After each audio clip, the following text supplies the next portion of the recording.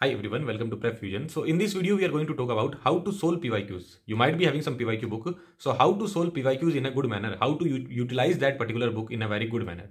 So the first question would be coming that, sir, which PYQ book is the best? Which PYQ book should I buy?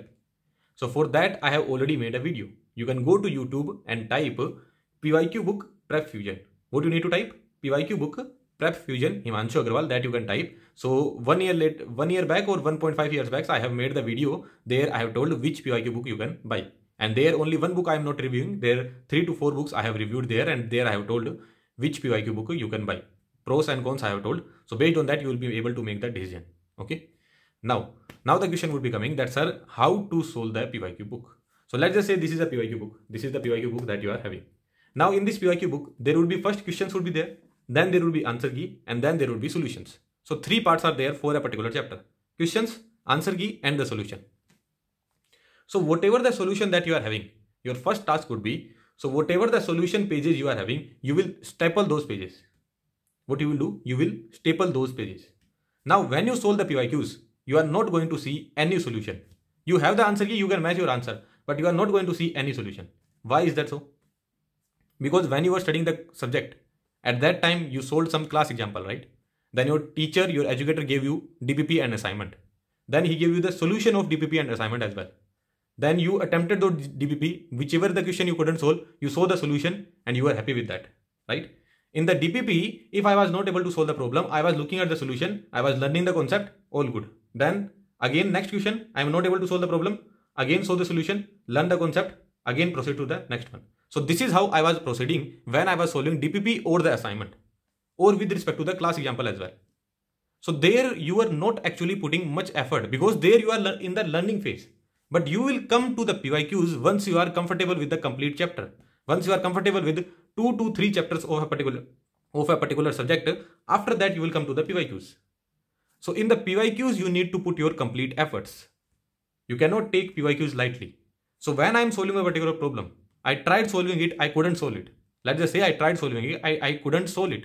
Then what I'm going to do is that I'm going to revise the concept of that particular problem. I will see if that particular concept is there in my notebook or not. So I will try revising it. If I don't find that particular concept in the notebook, I will try searching it somewhere. Anyhow, I will put all my efforts for that particular problem.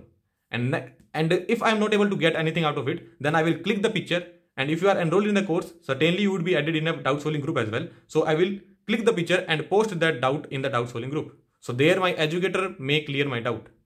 Or it might happen that some student can clear my doubt. And if you are someone who is studying from YouTube, then you can post in Telegram groups. You can join our Telegram group. More than 10,000 people are there. Roughly around 10,000 people are there. And I also try to take most of the doubts, but I cannot promise that I will be taking all the doubt. But most of the doubts I try to take on my own.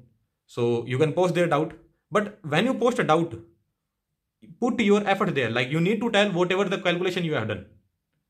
It's not that I tried solving a problem, I couldn't solve it, click the picture and posted it. That is the worst way. You are not going to learn anywhere there, anything there. Okay, you are not going to learn anything there. You saw a problem, you tried solving it, you couldn't solve it, you again try. Whatever the concept that you have studied, whatever the things you have studied in a particular chapter, try applying everything. Tell your approach, post the question, tell your approach, and then ask the educator that, sir, how I can proceed in this particular problem, without seeing the solution, without seeing the written solution or the video solution. The written solution and video solution will be stapled. And now your educator can help you out. So in that manner, you will proceed. It's not that 100% of the PYQs you will not be able to solve. If you have studied from a good resource, then at least 60 to 65% PYQs you would be able to solve. In rest of those PYQs, you need to put the effort. So when you put the effort in problem solving, your problem solving skills improve. A lot of people say that, sir, we have solved the PYQs, but we are not able to solve the problem in the examination hall. You actually did not solve the PYQs in a good manner. So this is how you need to solve the PYQs. In this manner, if you solve the PYQs, for one problem, you will put so much of effort, you will clear so much of path. One of the paths will help you in the examination hall. Let us say there is one question and this is the answer.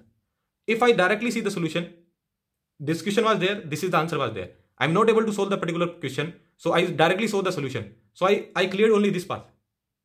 I cleared only this path. Very straight path it is. And if I walk on this path, I find it very amusing. I find it very easy and I will be happy. But only this path is not going to help you in my examination. If I don't see the solution, if I don't see the solution, I will clear these kind of path. I will go these kind of path. I will go here, I will go there, I will go here. Now these one of the path may help you in the examination hall. So this is how you solve a particular problem. And when in the back of the mind you have the pressure that I don't have the solution of the question because the solutions are stapled, then you will put your brain into the mode that you are going to put in the examination hall. Because in the examination hall as well, you are not having the solution. In the examination hall, you are not even having the answer key as well. Right? At least here you are having the answer key. After that, you will go to the test series. So there the complete pressure would be there. Neither answer key nor solution. So in that manner, your preparation goes. So DPP and assignment, least effort is there because you just need to solve the problem, not able to solve, see the solution. Then you come to PYQs. Greater effort is there. Try solving it, couldn't solve.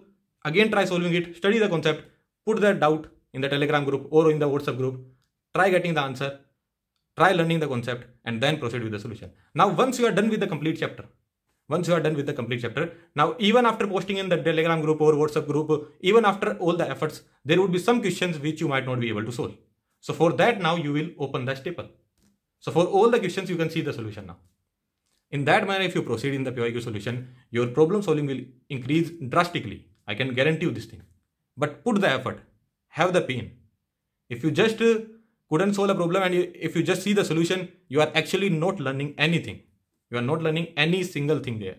And if you learn in this manner, then in the examination hall, you are not able to solve a particular problem. And these kind of things happen in test series as well. Sir, we have done all the PYQs, but we are not able to score well in the test series. The reason is you don't have the problem solving skills. And problem solving skills will build up by this method only. So put the effort, put the complete required effort. Once you are done with the complete chapter, okay, sir, I have put my all required effort. Now I am done with this complete chapter. Now I can open the staple and see the solutions. You will have a very, very clear idea in the examination hall that how to proceed in a particular problem. And believe me guys, this is how it will work. Okay, so have the pain when you are solving the problem. Go through the anxiety, go through the stress. Look guys, if it is going smooth, if you feel like that, sir, my preparation is going very smooth, I am enjoying my preparation, then you are probably doing it wrong.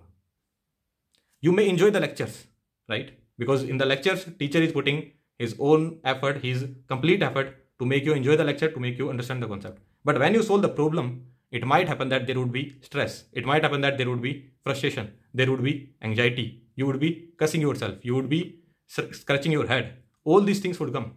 And if all these things are coming, then be happy guys, you are actually studying now.